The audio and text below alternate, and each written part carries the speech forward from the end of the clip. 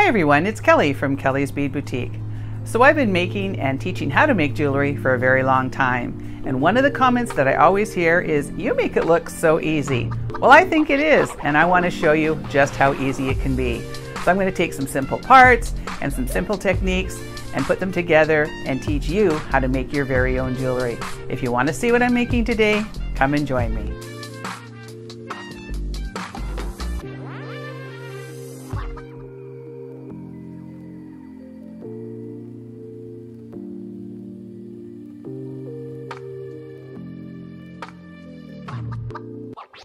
Okay, so to make our piece today, I have some chain. I also have a lobster clasp and a jump ring and this beautiful decorative barrel bead. I have some clamshells, a bail, one of these beautiful rhinestone spacers, another little spacer, a tassel, this connector that's made with glass, and then I have some 4x6 Chinese crystal. I have some S1, and we'll be using some 22 gauge titanium colored wire. And for tools, I'm going to probably use a pair of tweezers. I like to keep them on hand for what I'm about to do. I also have our 4 basic tools, so I have our chain nose pliers, our bent chain nose pliers, our round nose pliers, and our cutters. So let's get started. So the first thing I'm going to do is cut myself some wire, and we're using our 22 gauge craft wire here today. Now on this piece, what we're trying to do is create something a little unconventional. We need this to cover over top of the this part of the tassel, but I don't want any bulk on the top. So we're going to do sort of an unscientific way of attaching this. You know, I'm normally, all about the wrapped loops, but on this one, we need to create it as tight as possible. So all I'm going to do is put just a little bit, maybe an inch through there, and I'm going to just sort of bend it up. Now I find that you kind of have to, this is a bit of a MacGyvering sort of thing. So now I'm going to take my wire and push it through. So the first thing I've done is create that sort of loop through there, and then I'm going to bend it through, and you're never going to see this, so if it gets a little mucky looking, don't worry about it. What you want to try and achieve is to have this nice and snug around this loop here. So you can see I'm pulling it tight, it's nice and snug on both sides, and I'm just going to do it one more time.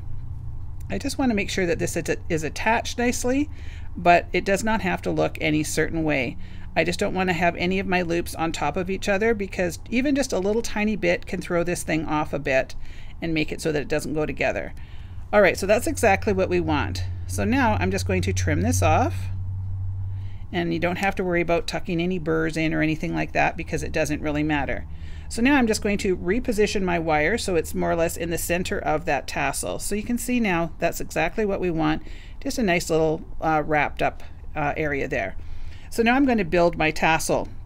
So I'm going to put on my hammered disc here, and I'm going to put on my spacer and my little spacer there, and then you just sort of seat them down, and look how cute that looks. That covers up the business end of the tassel, which I'm not really a fan of, and it creates a nice little sparkle. And then by adding that black oxide spacer on the top, it just kind of pulls it all together, and I really love how that looks. So I'm just going to bend away, and I'm going to take my round nose pliers, and I'm going to go up and over and down, and I'm going to rotate my pliers so they're parallel to the table, pull that straight to the back, and then I am going to attach it directly to my little glass piece. So always remember to attach things before you wrap them up. It's very easy to get excited and move forward and then not have it attached. And so now we're just going to wrap down a couple times until it sort of gets nice and snug there, and then I'm going to work my way back up, creating that sort of messy, bulky wrap. I know mine are not very messy usually, but I do like the sort of double bulkiness of it. And now we're going to use the flush side of the cutter and come in and just trim that off. And now I'm going to look to see if there's any burrs that need to be tucked down, and that one only needs just a little bit. So now that's created a really nice little focal point. So you might have to do some tweaking, so sometimes I just come in and pull that up a bit and just sort of assess it and see what you need to do, but that's basically what we're going for. Now we're going to continue with the necklace. So I'm going to cut myself about 24 inches or so of this S-Lon. We'll be sure to give you enough of it in your kit. Okay, so now I'm going to take my S-Lon, and I don't know if I mentioned at the beginning, I think I actually forgot, that we're going to give you one of these collapsible eye needles in your kit. The nice thing about this is that when you're going to double this up, which is what we're going to be doing today, it makes it so much easier to try and get through those holes. So we're just going to put one end through there, and then I'm going to match that up and pull that needle right down to the end, and you can use these over and over and over again, so it's great. So all I'm going to do now is I am going to put my beads on. So I'm going to put on, I believe it's 19 beads on one side, and then I'm going to be putting on my bail, and then I'm going to put on another 19. So I'm going to just continue along here until I get to the 19 beads on here, and then I'll show you what it looks like. So now I have my 19 on there. Now if you come to this part where you're finding it hard to pull these down, you can just take the end of your pliers and put them on the end of the needle, and then you can kind of pull that down. But you see, most of the time they just slip right on there. Okay, so let me just get this out of the way. So now we've got 19 beads on there. I am going to take my black oxide bail and put that on, and then I'm going to put on my other 19 beads. So you don't need to watch me putting on 19 beads, so I'm just going to fire these on, and then I'll be right back. Alright, so I have my 19 beads and then my bail and then my other 19 beads. So I'm just going to take my cutters and cut my S-Lon in half, and then you can save your needle for another time. So the first thing I want to do before I go any further is I want to put on my little bead tip. So you'll see that this has a hole in the bottom, and then they kind of open up like that. So I want to make sure that it's opening up this way, and I'm going to take 2 strands of this and run it through. And if you find it really difficult to get in there, you can put your needle back on, and I probably should have done that to make life a whole lot easier. But if you kind of just roll it in there, it should go in there no problem. Okay, so I have my bead tip on there, and it doesn't really matter where it sits. You just want to make sure that you've got enough length on the other end so that you can wrap that up too. Okay, so on one end we're going to do a simple knot. So I'm just going to go over my fingers and pull those through and tighten that up. And I want to make sure it's nice and snug. And then I'm going to repeat because I want another knot right on top of that. So before I tighten it up, I'm going to sort of jockey it into place and pull that nice and snug. So sometimes you have to pull one versus the other. So I just kind of take one and then the other, and then I pull nice and snug. And I want that really tight because I want a large knot, but I don't want it so large that it won't fit inside this bead tip. So now I'm going to trim this off, and I would recommend taking a little bit of GS Hypo glue and putting it on that knot and then letting this dry. I just forgot to bring some today, so I don't have any, but just make sure that it's, you know, nice and secure. And then you can just close it with your fingers, or you can use your pliers and kind of push, but you don't want to push so hard that you flatten that out. The main thing is to make sure that those 2 little loops are right on top of each other, otherwise it makes it very, very difficult to get your jump rings through. So now we're going to repeat on the other end. So always make sure to put your bead tip on before you move forward. I have done it many times where I've done my nice knots and then realized I don't have any bead tip on there. So now I'm going to just push that down towards my beads, and this is where our pair of tweezers are going to come in handy. So I'm going to do a knot over my fingers, make a loop, and now I'm going to take my tweezers and I'm going to put it through. I want to make sure you can see this. So I'm going to put it through that hole, and then I'm going to take the end of the tweezers and place it right where I want my knot to be. So I want my knot to be inside that little bead tip.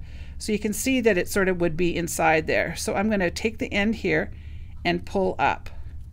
And I want to make sure that they're not getting caught up on the outside of that, which that one is. So just kind of pop it up. Just make sure it's inside, and then you tighten that up. So the way I tighten it up is I take my tweezers and I run it down and pull nice and snug. And now it's the second one that can be a little bit challenging.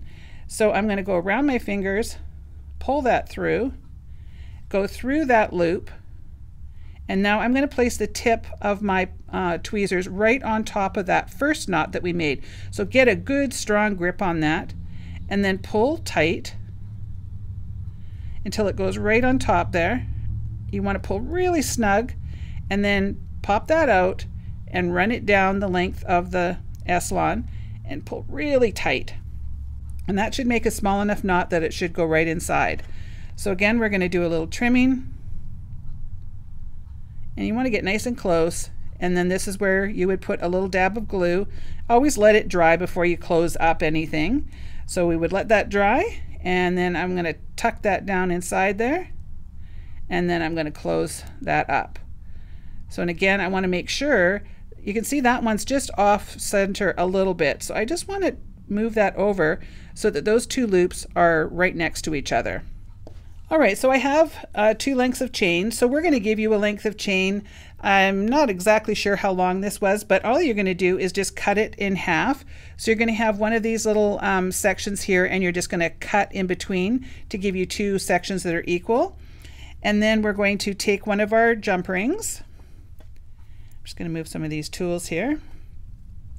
And I'm going to put my pliers on one side and put the other on the other side.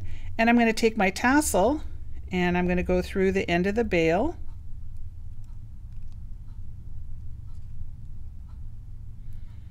And then tighten that up. And then now I'm going to attach my chain. So I'm going to go through the end of one of those bead tips. And sometimes if they're not exactly even, it can be a little challenging. So you just kind of, I find it easier to do it with my fingers than a pair of pliers. And do that up.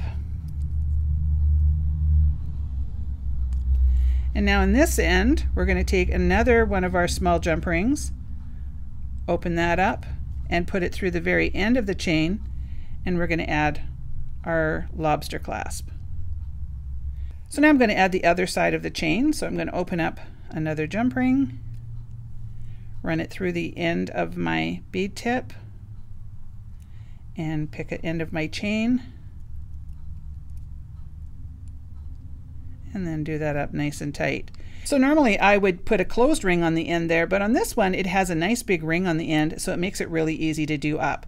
So I'm just going to show you how beautiful this necklace is. So there you go, there's the necklace completed. I absolutely love this one. It adds just that little bit of sparkle. I think this one would be great for casual wear or for maybe a little bit dressy. I think you could just wear this with anything. So I hope that you enjoyed this one as much as I did. It was really fun to put together. It was a little more challenging doing something like this on the end, but I think it turned out so nicely. So if you did enjoy this one, please make sure to give me a like, leave me a comment, and please make sure to subscribe to my channel. This will be available in kit form, and to access the kits, you just go into the drop-down menu below this video, and there'll be a link that will take you to my fully secure website where you can shop around and have a look at all of our other fabulous kits. I want to thank you so much for watching, and we will see you on the next one.